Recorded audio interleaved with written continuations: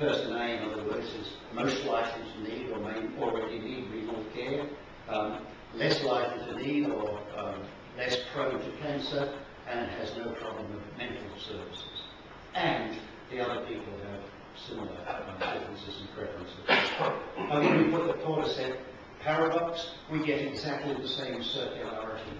From which it concludes that in allocating those resources, there is no social optimum.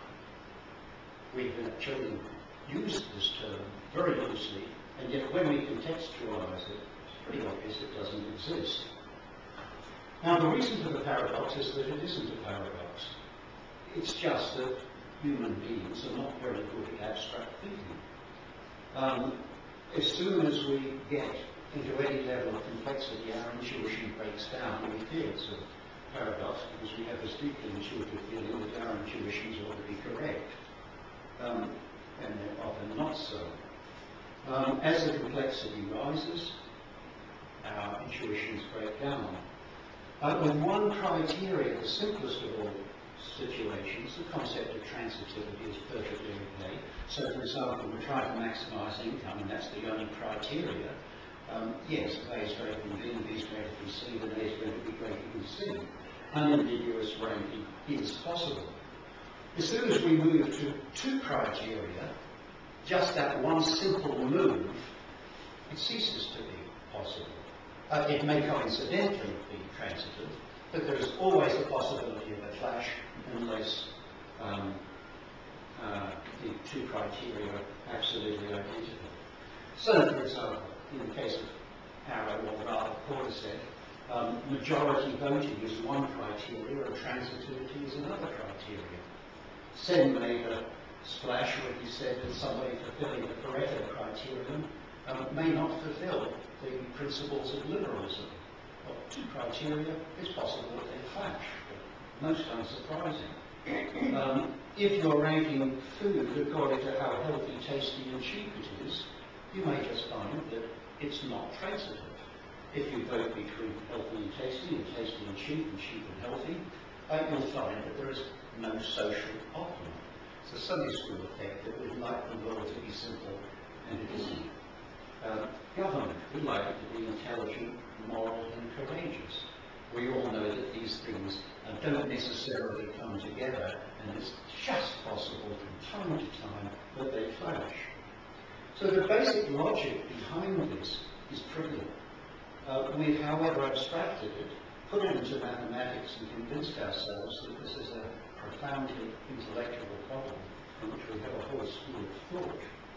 In the real world, moving to health, we have an innumerable number of criteria. We've simplified it down to cost for quality, but in fact it's far more than that. So the conclusion is that multiple criteria means that the social optimum potentially does not exist, and in general, in any complex situation, will not exist.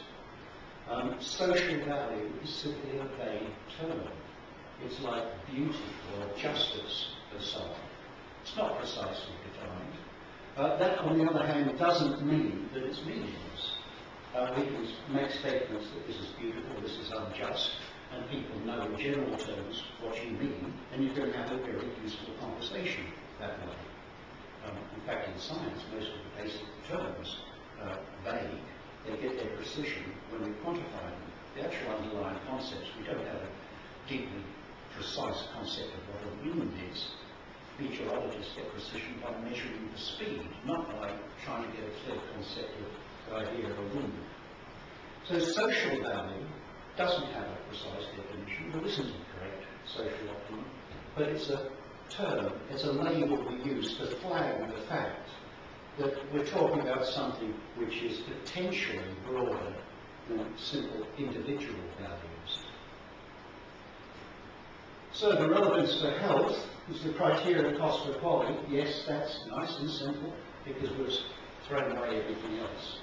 As soon as we get two or more criteria, a cost for quality plus, for example, a distributive criteria, and perhaps procedural fairness, just to name two of an innumerable number, unambiguous ranking is simply not possible. So, What do we do? Well, just very briefly, we could turn to ethics as a solution. I hope John's not here. No, he's not. It's actually, I call it straw ethics because it's not all ethics, it's just something that might go under the heading. When we say that a principle ought to be adopted because, and then we'll give the reasons for utilitarianism or the reasons for capabilities, rule X ought to be followed because, and we use logic to try and draw a conclusion. What's wrong with that approach has been known for a long, long time, in fact for 2,500 years, when Plato quite remarkably knocked down his own system using this logic. If we have judgment based upon your pure logic, we require a criterion. Utilitarianism is better because judged by criterion X. But why did we choose criterion X rather than criterion Y? We have to judge between criterion X and criterion Y, which means we'll need a meta-criterion to choose between them. So as I say here, oh dear, what can the meta be? We have an infinite regress here. And you simply can't use pure logic to draw a final conclusion, because the criteria simply keep going back. So, forget pure logic, and just to put the final nail in the coffin, Hume, quantity theory of money fame, pointed out what is pretty widely known, is that you cannot go from his empirical statements to an odd, an ethical statement, as we want to get when we're talking about a social optimum. So philosophy is pretty good for showing logical errors, for probing with different ideas, but it's not going to give us solutions by itself. So, if the task of getting a social optimum is impossible, we have to redefine the task. So, what's going on? A little bit more theory before I go about redefining it. The progress today is that we talk about a social welfare function and then try to avoid the fact that no such thing exists. We give mathematical form to make it sound as if we've got progress. It's not. It's a cover-up, smoke screen. Potential greater improvement is based upon a lack of logic. Ethics can't lead us anywhere. Arrows, nail in the coffin shows that rational choice is impossible. We treat that as deeply profound. In the end, choice is commonplace. Choice is possible, despite this paradox telling us that it isn't, at least not rationally. So the question is, why are we in this position? And here I get into, we can tune out if you like for a minute or two. The way I think it's easiest to think about what's going on here is to turn to Karl Popper's metaphysical schema, and more for convenience than talking about real entities, he talks about three separate worlds which classify different entities which have different characteristics.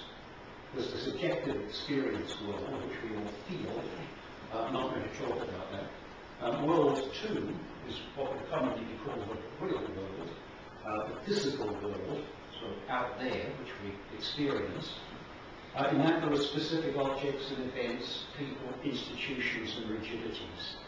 It's characterized by complexity, the best guesses about what's going on, historical behaviors, institutional behaviors, incremental change and compromise. It's a mess. And we impose patterns on that. We know that from Immanuel Kant onwards. That gives us world 3, which is the world of theories, ideas, ideals, mathematics.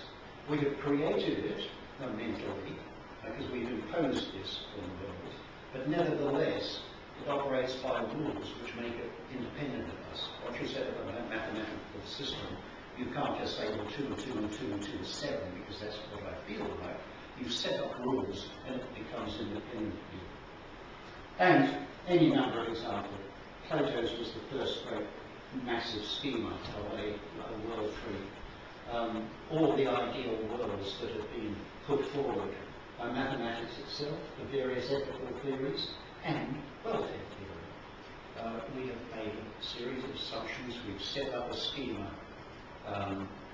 It's characterized by simplicity, often by certainty, by ideal behaviors, best solutions, maxima, something we never observe in the real world, but fundamental to economics, maximizing behavior, because we have conceptualized this and we have created this.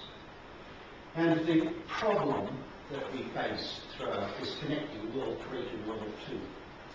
The physical sciences have been remarkably successful. They do that by making highly unexpected predictions.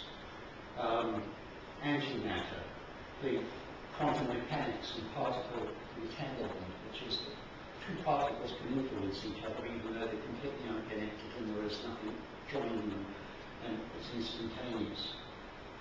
Black holes, all of these were predicted from World 3. They were radically counterintuitive, and nobody understands why particle entanglement occurs. But empirically, theoretically it was predicted, and empirically it occurred. And it occurs in World 2. So we believe there is a strong connection between World 3 and World 2. Welfare economics, I won't go through the rest of economics, it's weak as well, but welfare economics simply has no predictable predictions. In terms of our social behaviours, we haven't even got a concept of it. Even in terms of individual behaviours, we have definitions which make it untestable. Rather, we come from assumptions. Those assumptions are firmly rooted in World 3. They're oversimplified, generally, never proven, often wrong. So the connection between our World 2 and our World 3 is never satisfactory in welfare.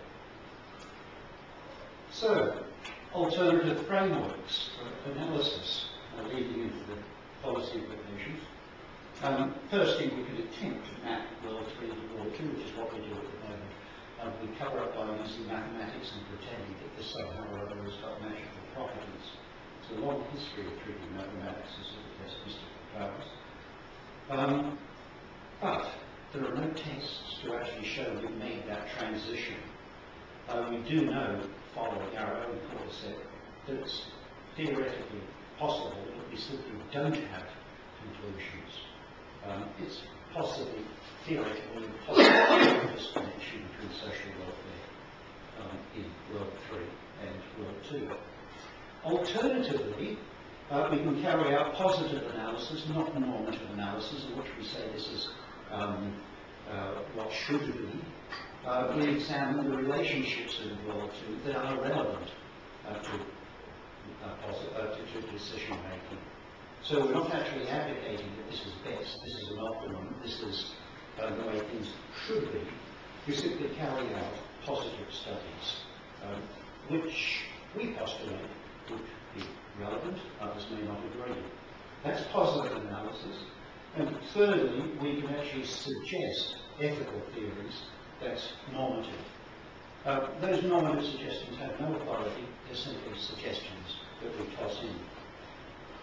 So, what does this mean for policy on the ground? It has to be suggestions. There's no proof, there's no technical rights and wrongs here, we only pretend that. Firstly, empirical ethics, something that we do a lot of in our little group here. Positive analysis of welfare-related questions. All of the relationships that we talked about in the previous seminar, and will be in the previous lecture in Switzerland, fall in this category, where we say what are people's social values with respect to age, with respect to severity, with respect to sharing. These aren't necessarily right or